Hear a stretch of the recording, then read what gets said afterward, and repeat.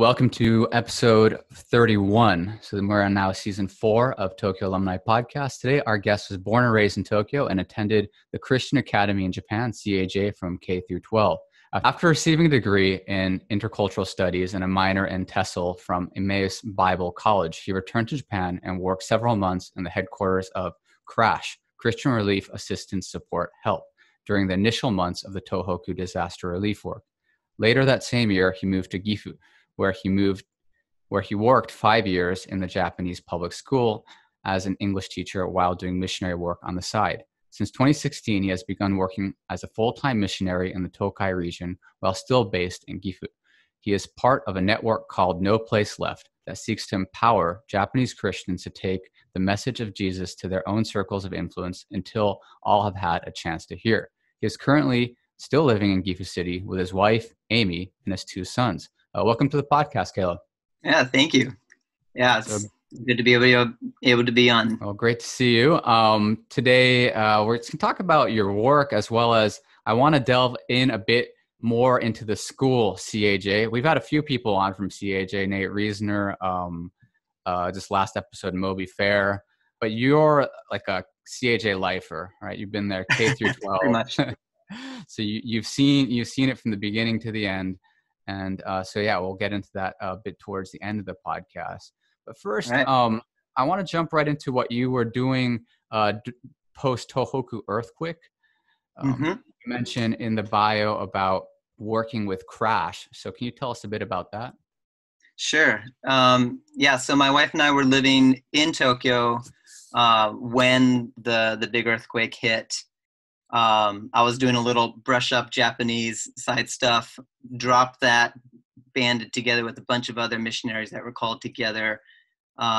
There's a missionary that had put together CRASH, and as a means of Christians and churches being able to get right into the relief work. So he called a meeting saying, hey, any of you that's available, come to a meeting. We need to decide how are we going to respond. So I was at that meeting and I was thinking, all right, how can, maybe I can empty garbage, buckets and serve people. And, I don't think I have much to add. And the same guy is like, hey, we need you to help out. So next thing I know, I'm helping with Intel. I'm like, what in the world? So basically gathering information from up in the Tohoku area, sending people up, finding out where's safe, where's not safe, where can we establish a base. So we established 5 bases throughout the Tohoku region.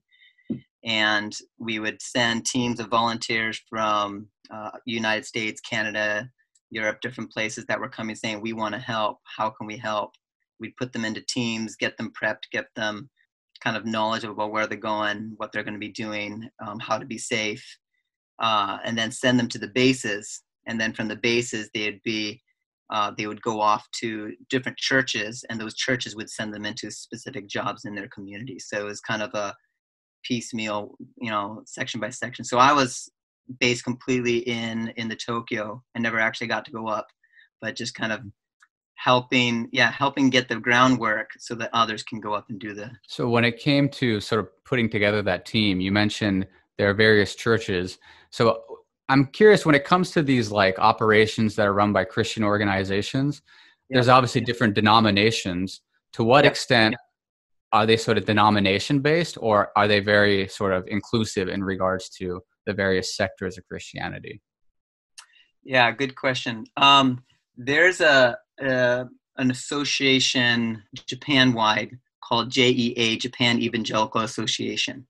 And so that was mainly the pool that they were drawing from, the majority of evangelical churches. So there's definitely some overlap. There's definitely some, we can work with, people a little bit outside of that, primarily working with that.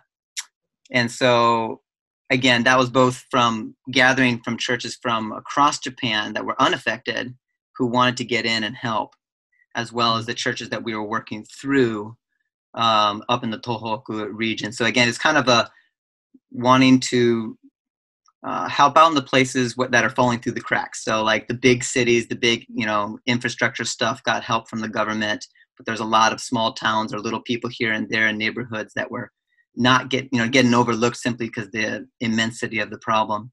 And that's where the local churches in that area knew where those needs were. And so that was kind of, I don't know if that answered the question, but that's kind of how that worked. That's interesting. And speaking of local churches, one thing that I'm sort of curious to hear from you about is Sure. the population of, Christians in Japan obviously are not as high as the United States or, where I currently reside in Korea. So Right. that community of sort of Christians, how has that changed in the past few decades, if at all? Like, has there been an increase in Christians, a decrease? What has sort of been your perspective being in Japan now for 30 plus years? Yeah, good question. The short answer to that is the change has actually been, on the whole, a decline, which is hard to believe when there's already such a small percentage of Christians to begin with. But if anything, it's been declining, kind of similar to the overall population decline in Japan. A lot of that, there's a lot of, Japan has changed and the churches have not changed with it.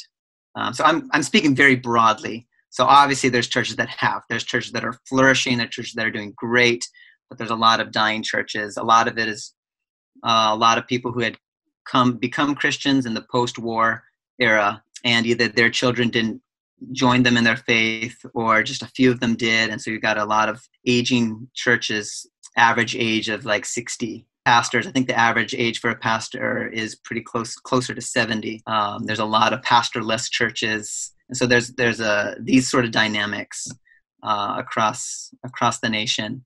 So there's that aspect. At the same time, there's a growing acknowledgement among a lot of Christians and churches of something needs to change.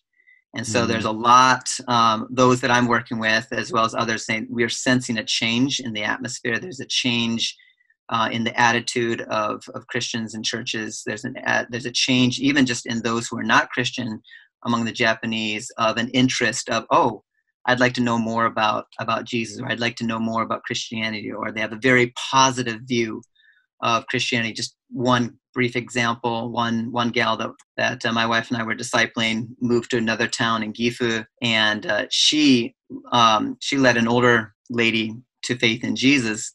The way she met this person, this lady was having trouble in her marriage. She went to the church, first time to ever step foot in a church, knew nothing about Jesus, never read the Bible, but she just knew the church was a place of peace. So she went there, met this gal that we're discipling, who then shared with her about Jesus. And the lady said, I want to follow Jesus, like on the spot. And that was something that we never heard of growing up. It's like, oh, no, it's going to take 10, 15, 20 years of slowly working with someone. But now we're seeing people who out of the blue are saying, I want this. Or at the very least, a matter of weeks, months, at most maybe a couple of years, but definitely at a shorter pace than before. So when you say that churches need to change, I'm getting the impression that you're kind of maybe inferring to how the churches in the U.S. are very different, even from when we were teenagers, right? I feel like a lot has changed, especially maybe like, for example, the perspectives in regards to LGBTQ plus groups. Is that the type of the change that you're inferring to, or are you talking about other changes? Yeah, good question. Obviously, those changes are happening, but that's not what I was referring to. The kind of changes, when I say the church needs to change, one simple way would be young Japanese, if they come into a church, they're going to come into an atmosphere that is very solemn, very slow-paced, very attuned to a previous generation that valued that in a way that the younger generation doesn't. And so if a church is using there's a lot of songbooks that use a very old style of Japanese that people will sing the song and say, I have no idea what it's saying. They can't even understand the words. And so that's something that needs to be changed. Just the fact of technology changing, but a lot of the churches using the same traditional means of trying to reach out, sharing the gospel to people in a traditional way of saying, come to this event, or we've got this, or we've got try to do kind of like trying to do some of these tent meetings that would happen with Billy Graham. That might not be the best way to reach people now, whereas now social media be a great way to connect with people, do a using Meetup or things like that connect a lot more to the generation of now. But if the church is not able to make that adjustment, they're not going to know how to touch the people where they're at, and actually so that people can go, oh, you're reaching me where I'm at. You're understanding me. You're trying to understand me, instead of making me try to just force me into something that is very foreign to me. Interesting. So that the basic age or the base age is so high. So they're just saying stuff like just simple stuff like tech literacy and using more There's some updated of those methods. Sure. Yeah. But one other factor, and this has a lot to do with the type of work that I do as well, is a lot of the churches in Japan right now, and I say this kind of a loving criticism, because I love the church in Japan. The Bible calls the church the bride of Christ, and I value and I love them. But there's still things that need to change. One of those things that's a lot of the church in Japan is based upon an American style church and upon American style church of 100 years ago or 50 years ago. One of the things in the Bible, Jesus says, make disciples. So teach them not just to follow a particular head, but teach them how to follow me, and then how to teach someone else how to follow me, and then to teach someone else. So putting the power in the hands of the Japanese rather than in the hands of just the pastor or just the missionary. My job as a missionary is to work myself out of a job. And so a lot of what we're trying to see happen is saying, hey, every single Japanese Christian, you actually have the ability to be able to go share the gospel with your neighbor or with your coworker, and in a way more natural way than I could as a missionary. So I'm just giving you simple tools, simple ways to implement that, and you make it Japanese, but here's a simple way to get started. And then if that person becomes a Christian, well, how do you help them grow as a Christian? Well, instead of just always just handing them over to the pastor, you can actually do that. Jesus has given you the authority to do that, and I want to help you do that. Here are some simple ways you can implement that. And then in the process, of course, we need leaders. So how do you develop leaders? So, well, here's a simple way. So all of a sudden now the potential for any Joe Blow Christian in Japan, whether they be a Saruriman or whether they be a full-time pastor, knows how to share the story of Jesus with someone, how to help that person grow as a Christian, and some of those will even grow into being leaders. So that's one of those things that needs to change, is to empower every Christian and to empower the churches to multiply themselves and take it themselves, own it for themselves, instead of being dependent on the missionary or dependent on the pastor to do all the work. And I think that's a good segue, or maybe you've already explained quite a bit of what you do with No Place Left. Is that basically sort of core values that you were just talking about in regards to empowering people? And is there anything else you'd like to add in regards to No Place Left? So is this a network within the church, or is this like a NGO, NPO? Like, how do you guys operate? So No Place Left actually it's a very loose network. So we're not an organization. There's no top. It's more of a shared vision rather than anything else. So a lot of the people I work with are across the board in different denominations. There's some Baptists, Lutherans, some Pentecostals, non-denominational churches. So there's quite a variety of people, but they have the same passion, same drive, same vision that they're seeing from the Bible of, hey, I read the Bible, this is what I see God wanting. This is the method and the strategy that Jesus used himself. And we just want to rediscover that and implement that here in Japan. So this is something that in many other countries has really taken off, to see something we call kind of church planting movement, where in a span of a very short few years, just a massive multiplication growth of Christians and churches.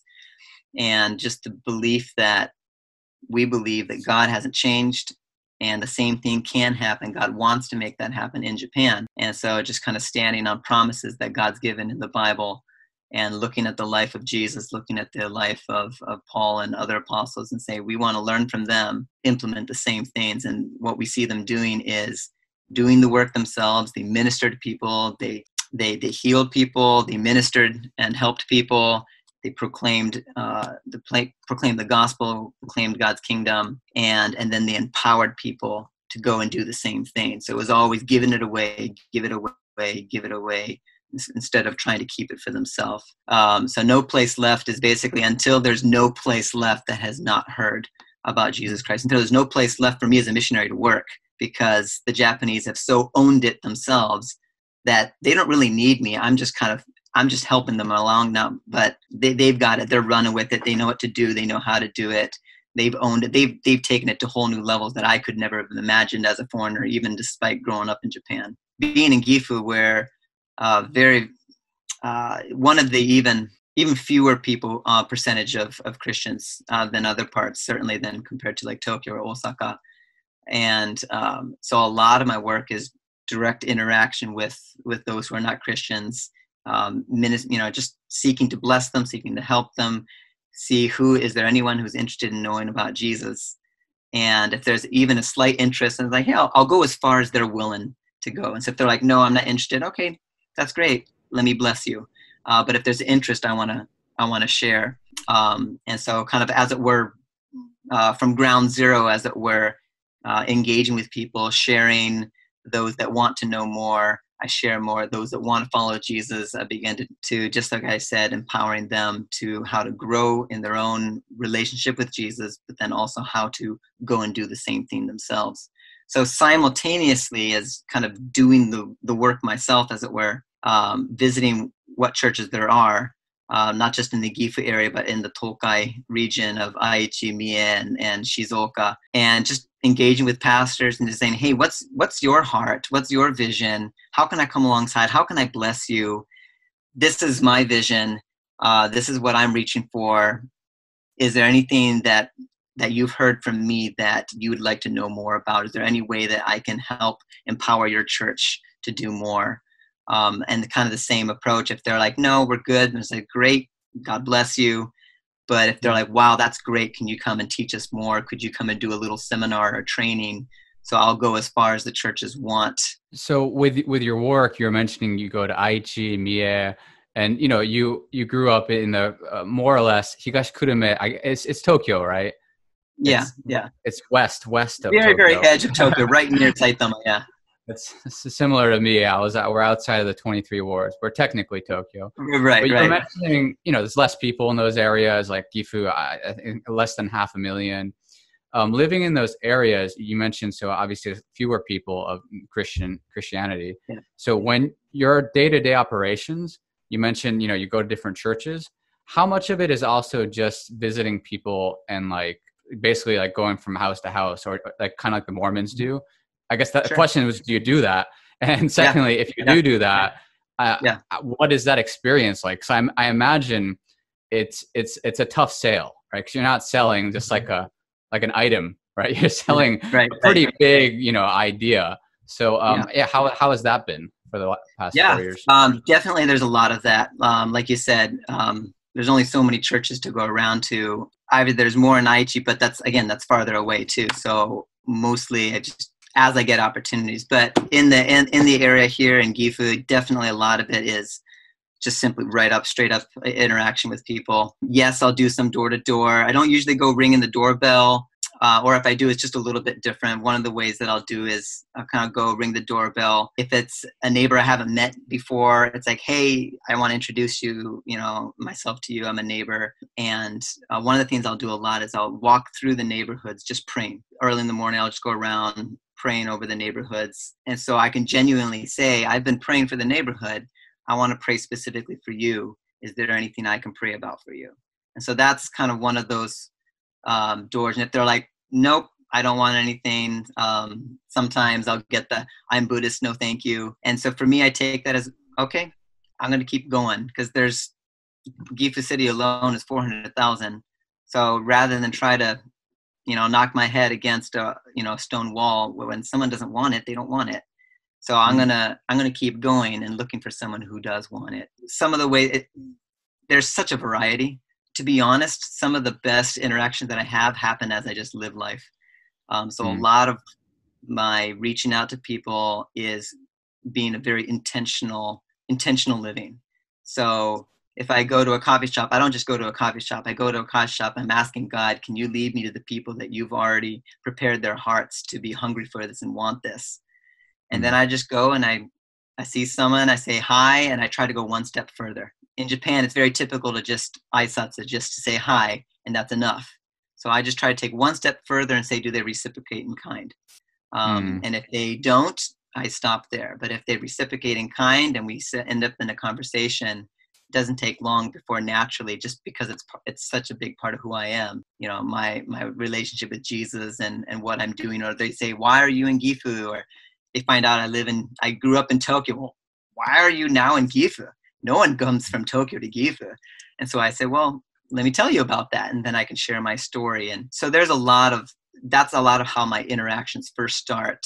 Sometimes it's just as I'm praying through the neighborhood, I meet someone and then we just start a conversation. So it's kind of intentionally seeking natural opportunities, if that makes sense. Yeah, well, I think you actually just brought into light a question I was going to get to. Sure. Why Gifu?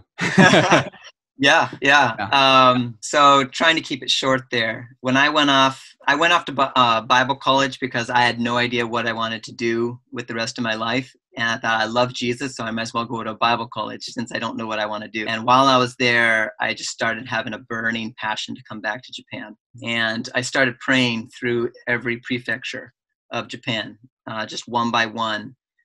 So I'd pick one prefecture, pray for it for a couple of days, pick another one, pray through it. And when I started praying for Gifu, just something grabbed me. It was just like inside me. I just knew my heart started breaking for Gifu. And I didn't even know where it was on the map. I was just like, Gifu, was that Gunma? It's just, and I looked like, no, it's down here. And so from that point, I knew, I don't know when, I don't know how, I don't know what I would even be doing. I just know God wants me in Gifu at some point. Number of years later, God opened the door, and that door was teaching English in the public school in Gifu of all places. That was where I was actually being invited, asked to come, and it was in Gifu. And so I thought, okay, here's the open way from the Lord. So really, the short answer is God led me to Gifu, and he put a passion and a love for the people in Gifu before I even knew where Gifu was located.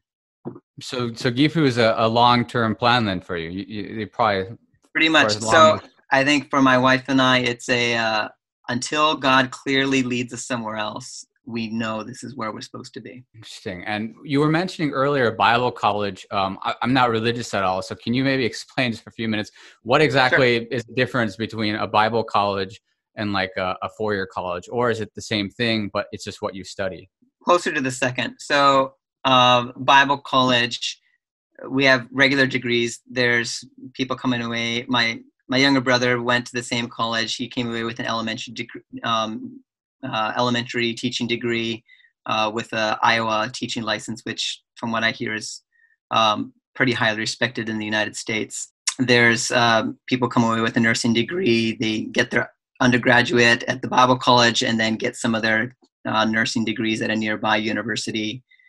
So there's a variety of different, mine was Intercultural Studies and then a minor of TESOL. But the first year, every student goes through a lot of Bible classes as part of their, I forget what it was called, but basically those first freshman year classes, a lot of them. So it'll be like an Old Testament survey, a New Testament survey. So just kind of getting more acquainted with the Bible. And then there is a specific degree that is theology. And so for those who want to go on into something more of a pastoral role in the future or something like that, or Bible translation, they have that option.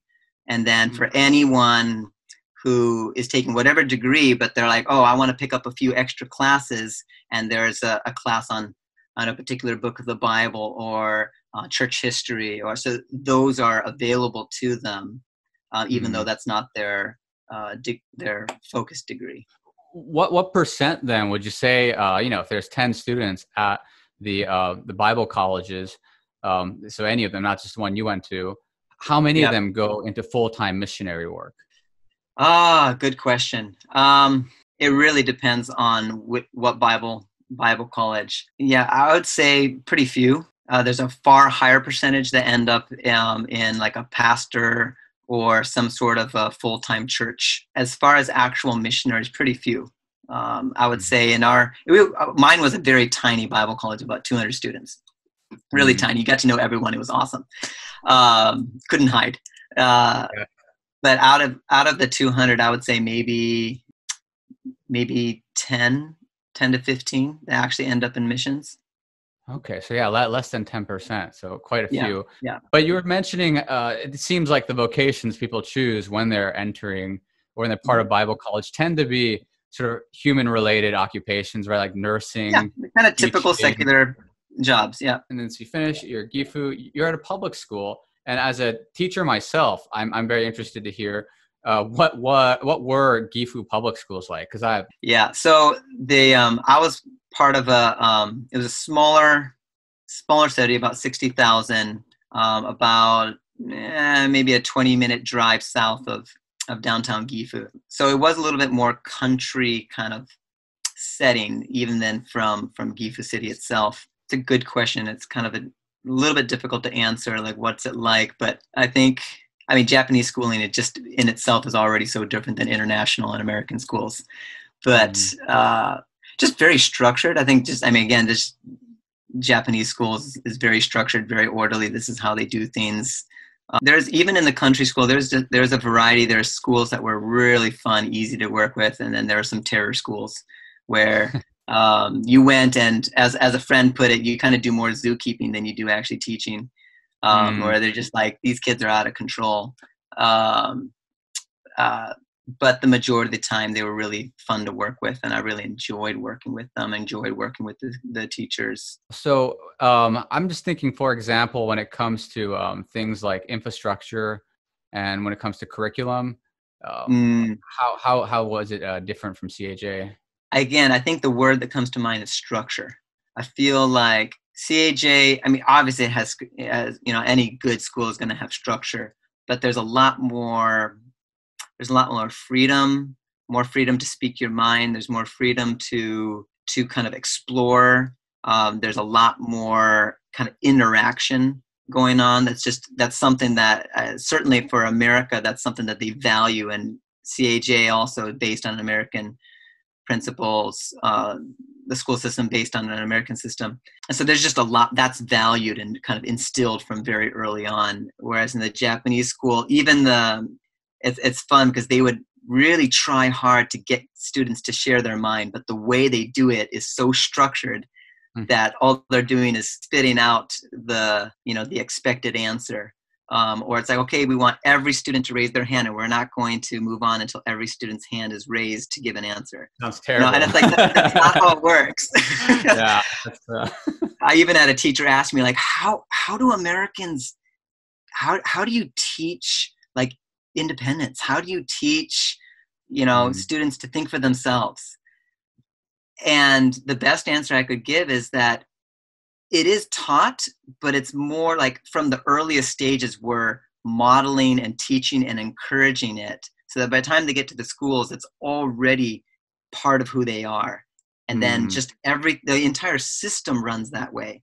Whereas in Japan, it's a system, I mean, you know this, in Japan, it's like, hey, everyone, this is how it's done, and everyone follows suit. That's wof during this COVID time, the government doesn't even have to mandate anything. They just say, please do this, and everyone goes, okay, for the most part.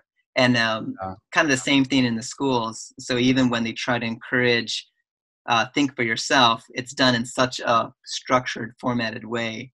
As you said, yeah, I guess some silver lining is like with the the masks, but yeah, you're right with the think for yourself, but the way we want you to, maybe sort of. Yeah, there's pros and cons. I see that in the States and Japan. There's pros and cons to both. And I think we have a lot to learn from each other that way. So speaking of schools, you're CAJ lifer, K to 12. So talking about 13 years. And do you guys have a pre-K? Or is it start at K?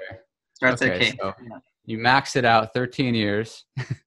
What would you say is the main strength as well as sort of the main weaknesses of the school.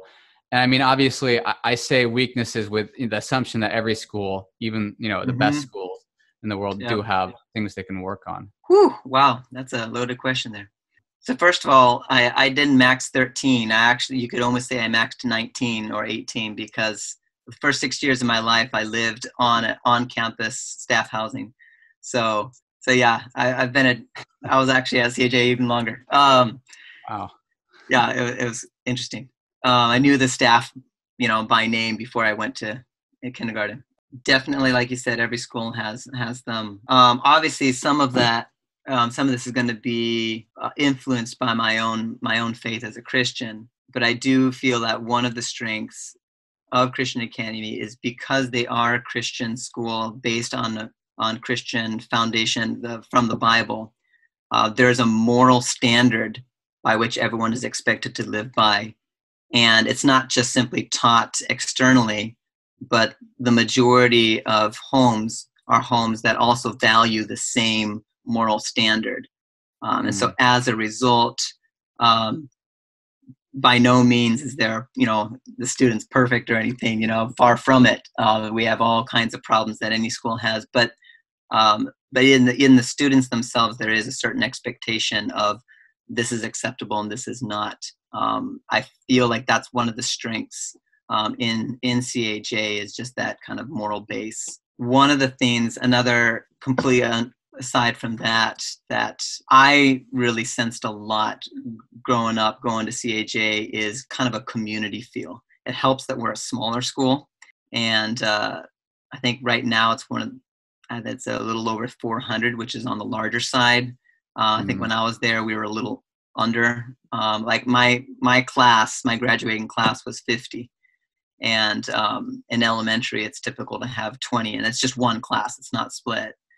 And so just the community atmosphere, not just the classes, but just the whole of parents and whatnot. And again, I can't speak for other international schools. Just speaking for CAJ, caught me a little off guard with that question. It's a good question. Weaknesses at CAJ. I think if I had to say one weakness, I would say that I think in recent decades, one of the things that, again, depending on who you talk to, they might see this as a good thing. But I feel like CAJ's kind of turned a little bit into almost a prep school.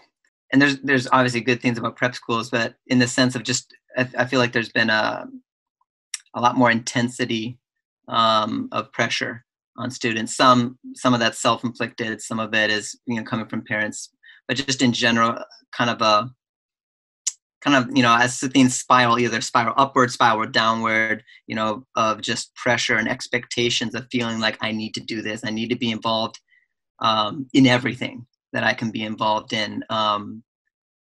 Being a smaller school, you have a higher likelihood, for example, of getting onto the team.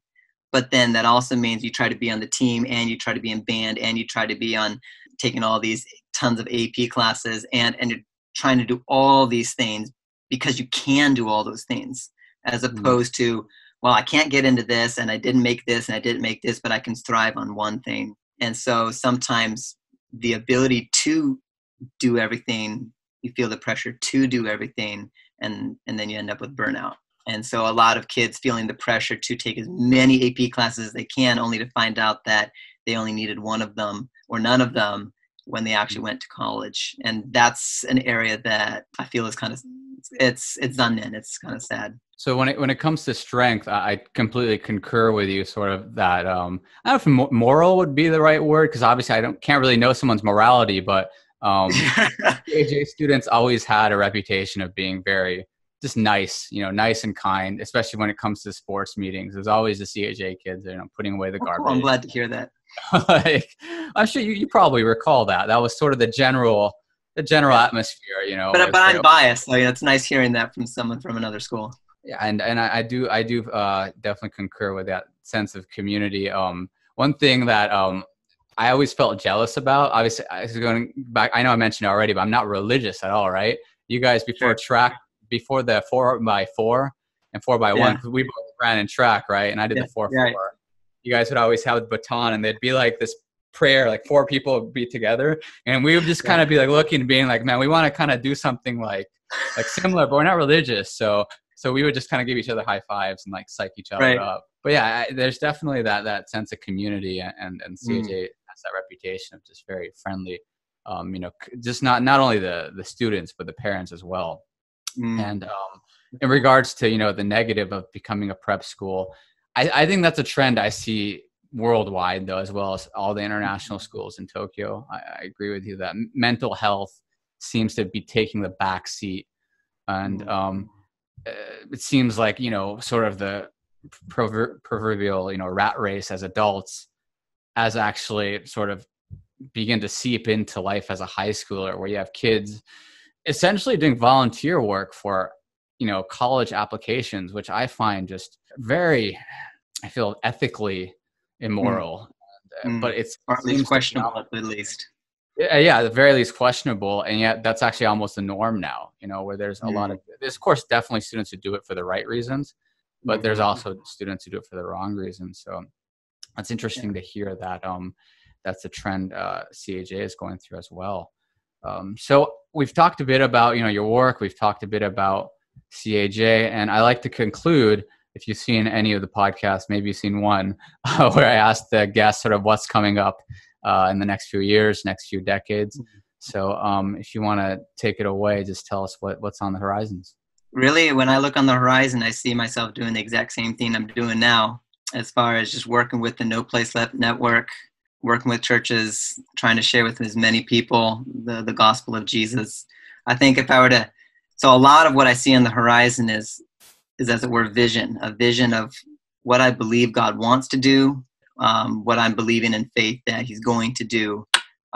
So I guess that what I'm seeing on the horizon is, even just in a few years' time, there's kind of a lot of stuff on my own, in the sense of like, I got a little bit of help here and a little bit of help here, but kind of feeling a little bit alone.